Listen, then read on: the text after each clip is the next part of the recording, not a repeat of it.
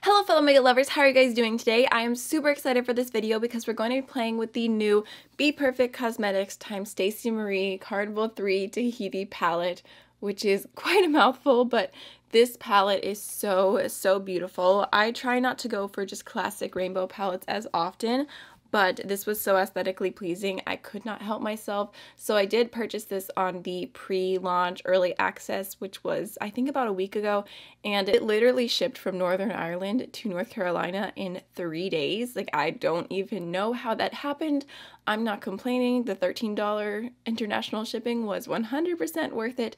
So we are going to be doing swatches first, and then I'm going to go ahead and do the eye look that I'm wearing now, and at the very end I'll kind of give you my thoughts on the formula and my experience using the palette overall. So before we jump into all of that, I did want to quickly say hello, welcome for the first time if you're new here, or welcome back. If you've never watched one of my videos before, my name is Amy and I love talking about makeup from indie brands, small brands, brands from all around the world. I just have so much fun doing it. So if you're interested in more content like what you're watching today, please don't forget to hit that subscribe button. Now let's go ahead and jump on into some swatches. Okay, so I am going to go ahead and do these swatches row by row. I like to live swatch and just take my time, and part of the reason is because I just love swatching shadows. I think it's so much fun. So first we have the shade Forest, which is a kind of deep, just true green matte. We have the shade Bamboo. Why did I just say it like that? I don't know. Bamboo, which is a very grungy, kind of yellowy green. I really love colors like that. And then we have Key Lime, which as the name suggests is a very true key lime matte green. So there's the first 3 swatches. That key lime shade is definitely a little bit more sheer. And I would say just touching the texture of the matte shadows, they do not feel super creamy, but they also don't feel super dry. They're kind of just right in the middle. Okay, next we have the shade Vanilla, which looks like it's kind of like a true white shimmer, but in some lights it looks like there's just a tiny bit of like a greeny gold reflect to it.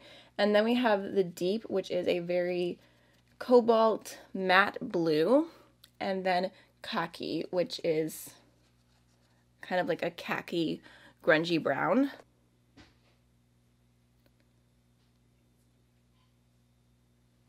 Next we have Tahiti Green, which is a true lime green shimmer. That one's a little bit more pigmented.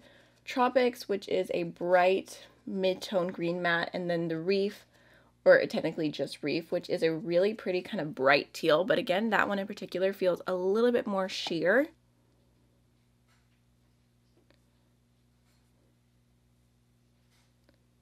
And lastly, for the blues and greens, we have the shade Lagoon, which is kind of like a sky blue matte with a little bit of depth to it. So there's what we're working with so far. I will say that these swatches look completely different than the ones that I saw advertised with this palette. I feel like those must have been built up to the high heavens because this is a lot more sheer. You'll have to stay tuned to see how I feel about them on the eyes, but they do not look like the swatches that were marketed. Okay, next I'm going to go ahead and swatch the 3 middle rows, which are all kind of some neutrals, some warm orangey shades, and then some corals and reds. So first we have the shade Clay, which looks like a really pretty mustard yellow. I love shades like that. We have Cocoa, which is a very red toned brown, and then Rum, which is one of the more sparkly metallic shades, kind of like a bronze with gold flecks to it. Feels really pretty, looks really pretty in person. Ooh, that shade Clay. Yes, that is so pretty. Next we have Tan Lines, which is a little bit more of like a rosy brown matte, and then Ginger, which is a warm brown matte. And then we have the shade Sand, which is a very soft peach, which actually matches my nails pretty well. Next we have the shade Yellow, but it's yellow. That's super cute. And it's more almost like a marigold yellow, I would say, rather than just a true bright yellow. We have Coral, which that seems to have a decent pigmentation to it, just a nice coral matte, has a bit of a neonness to it, and then Bear, which, ooh, that's a really pretty rosy pink. So, you know, you do have just a few pops of neutrals in here, but overall I feel like it's mostly just fun. Next we have Hibiscus, which is another kind of rosy pink, but has a little bit more depth to it, another matte. We have Mango, which is actually really a sheer orange. Not that much coming off from that one, feels a little bit more thin. And then we have Sundown, which is another coral, but that one's definitely more orangey. That orange is disappointing. What the heck? That orange right there? That's crazy. Look at it in the palette versus how it swatches. And then lastly, we have Blaze, which looks to be kind of just a true matte red. JJ, which is another really pretty sparkly shade. That one is like a purpley pink with a blue shift to it. And then we have Chili Pepper, which, ooh, that one's a little bit drier, but very pigmented, and it's a kind of deeper red. Oh yeah, the reds definitely feel more dry, but at least that one has more of a smooth application compared to a lot of the other mattes that we've got going on here. So those are all of the warm neutrals. Again, I can't help but look at this and just compare them to the swatches I saw online. I mean, I feel like it should be common knowledge that swatches, especially from a brand, should not be trusted, but they looked really, really crazy. Like I was trusting them. I don't know. Let's go ahead and do the last 3 rows, the pinky purple section. We'll start off with Pearl, which is a pink shimmer, but this one actually has a tiny bit of a blue shift to it. I don't know if I'm crazy, but I really saw it on this one when I applied it to the inner corner, so I thought that was a pleasant surprise. I love a good duochrome. And then we have Bloom, which is very pigmented. That one has some kickback, and it's just kind of like a raspberry matte. And then Pink Lily is, again, pretty pigmented and more of a neon pink. See, isn't that shade so pretty? I really like that one. Ooh. Okay, next we have the shade Blue Moon, kind of like a blue purple with all kinds of shifts going on it. It just looks super textured in the pan, so I'm excited to put my fingers into it. We have Fruity, which is, ooh, that's actually pretty sheer, just touching it. Not a bunch of pigments coming off, another very thin matte. And then we have Lilac, which is a soft lilac matte.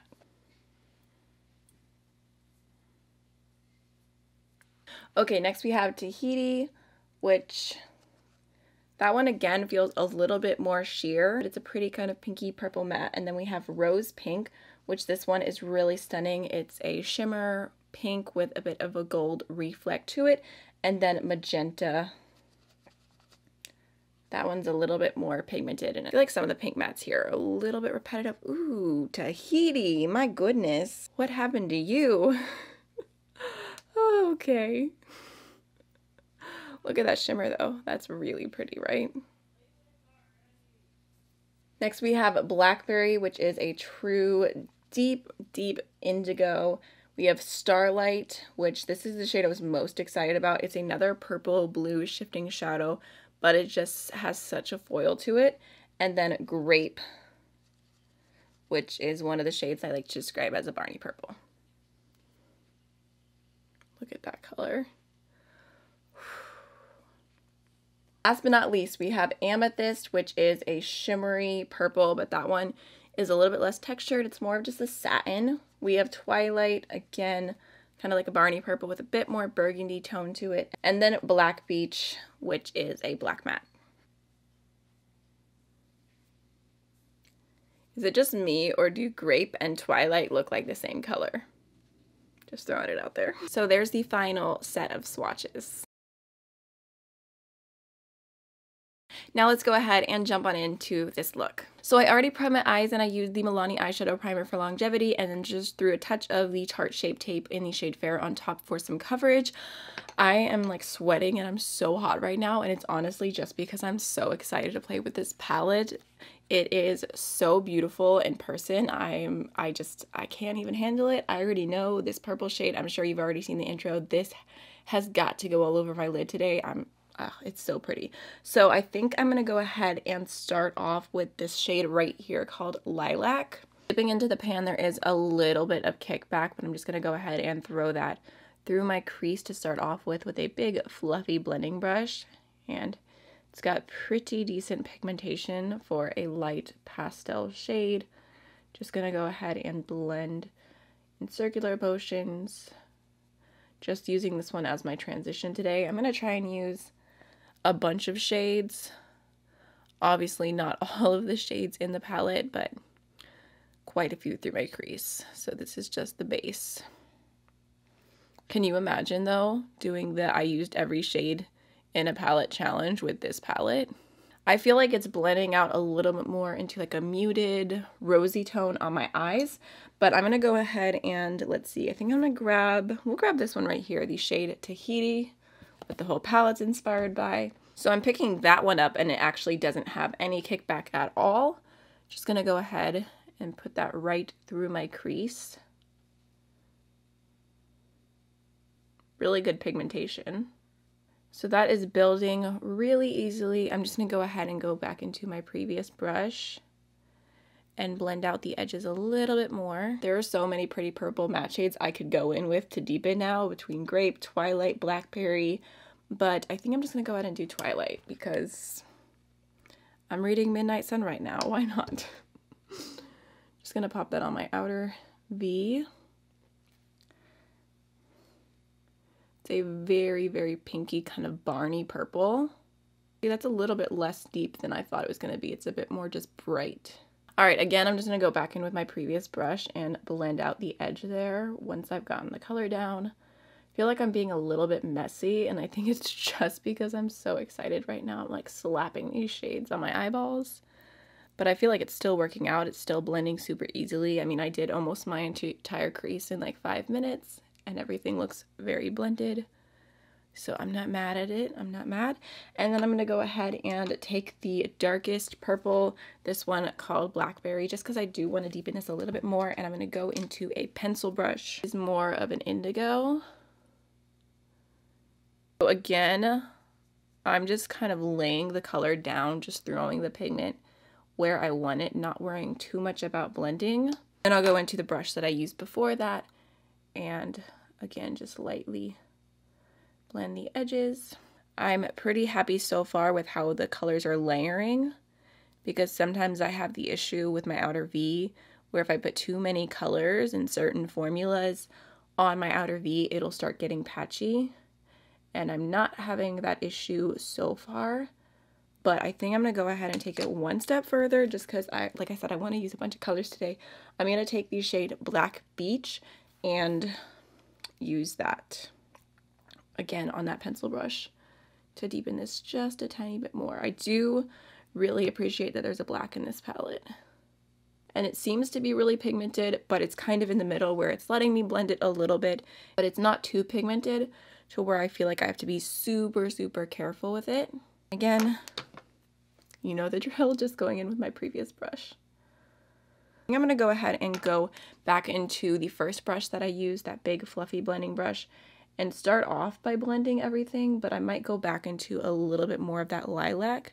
All right, like I said, just grabbing a touch more of lilac and just lightly, barely even touching my skin with it, going over the crease.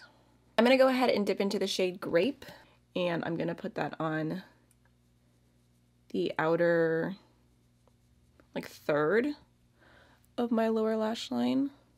All right, now I'm going to go ahead and take a little bit of Pink Lily. Again, just picking up a tiny, tiny bit and popping that onto the center of my lower lash line. I'm going to take this shade right here, which is called Rose Pink. It looks like a really, really pretty shimmer. And I'm going to pop that on the front of the lower lash line.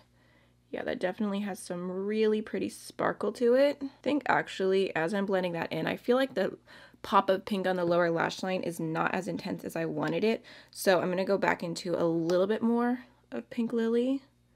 I feel like it blended into the purple quite a bit. All right, I'm going to go ahead and grab my NYX glitter glue and do a little bit of a faux cut crease. Just kind of mapping that out with the glitter glue instead of using concealer. I got this tip from Butte Bean, and I believe Paulina's Beauty as well. I used to see her do this a ton. All right, now I'm going to go ahead and dip into Starlight. It's a little bit more chunky. I'm just going to go ahead and lay that down. Okay, so let's see, maybe this isn't the best brush for this, but I was trying to do something a little bit more precise. I'm just gonna grab into some more. It's almost reminding me of a little bit more like a flaky formula. So I think it has to be built up a bit, but it is really pretty. Or it could be pretty as a topper over another shade. Because it is more flaky, if you do have more texture on your lids, it might be one of those formulas that really accentuates that, so that's something to look out for. But look how that catches the light. That is so, so pretty. And actually, like I said, I did get a little bit of fallout from that, but it just looks like a few specks. Now I'm gonna go ahead and take this light pink shimmer right here called Pearl, and I'm gonna pop that on my inner corner. Ooh, it almost looked like that has a bit of a blue shift to it. I was not expecting that. That's really pretty. So to finish up my eyes, I'm going to go into my ColourPop Boots liner just to add more impact to the pink pop on the lower lash line. I'm going to throw on my We Makeup More mascara and I'll be right back. So quickly finishing up the face, I'm going to go into my Elite Cosmetics blush in the shade Desire, which is just a really cute soft pink. For highlighter, I'm going to take my Lethal Cosmetics Ionic highlighter, which is a pretty neutral shade with just the tiniest little tint of pink to it. So I thought it would be pretty with this look, but it's also just one of my favorite highlights ever. So I'm just going to softly throw that on the tops of my cheekbones, my nose, my chin. For lips, I'm going to start off by lining them with the Wayne Goss Essential Lip Pencil in the shade Vintage Pink. It's the lightest shade, and I really like this formula. I'm also going to go ahead and just fill in my lips with that as well. And then I'm going to top it with my Alamar Cosmetics Birthday Suit Lip Gloss. Alright, so this is the finished look, and I really love how it turned out. I am always here for a purple eye, a nude lip, some shiny cheeks. It's a go-to, but let's go ahead and talk about the formula of the palette. I will say that I think if I had swatched the palette first, I probably would have gone into the tutorial feeling a little bit disappointed because it swatches a lot less pigmented than what I was originally anticipating, so that's something to keep in mind. And it does feel like between the mattes there are some different formulas going on. Some are more pigmented, some are more dry, some are more thin, but overall I felt like all of the mattes that I used in my look today, which was quite a lot, I didn't have issues with any of them. They all blended and they all had good pigmentation on the eyes, which is what really matters. And also, again, like I said during the demo, I have issues sometimes with colors not wanting to pack on top of one another. And I had no problem with this palette, which definitely puts it a little bit higher in my book. As far as the shimmers go, there are some really pretty ones in here, and there's a bunch of different textures and sparkles and shifts going on, which I really appreciate because I have the original Bperfect Cosmetics Carnival palette, which I have right here to show you. And one of the things about this palette is that I really loved the mattes in here. I feel like they're super easy to use, super easy to blend, which I would say the same to the Tahiti palette, but these shimmers are all very like flat, just not as intense shimmers as what I'm used to now, because there's so many indie brands that have just completely blown regular shimmer shadows out of the water. So I appreciate that this updated version is keeping up with the times. Also, there's what the two palettes look like next to one another. There's no exact repeating shades, but there are a few that are sort of similar. As far as rainbow palettes go, the way that it was organized is super aesthetically pleasing to me. I feel very inspired when I look at this palette. I definitely want to do a multiple looks video using it, so stay tuned for that. And overall, I would say that I'm happy with it. Even though I was on the website trying to order this for over 2 hours, it shipped so fast. I'm still a little shook. So I would love to know what you think of this palette if you're planning on purchasing it. I do believe that it's sold out right now, but I will definitely keep you updated in the description box. And if it does eventually go live on Beauty Bay, I'll make sure to leave that link down below for you. So that's everything for this video. I hope you enjoyed it, and I'll see you in the next one. Bye.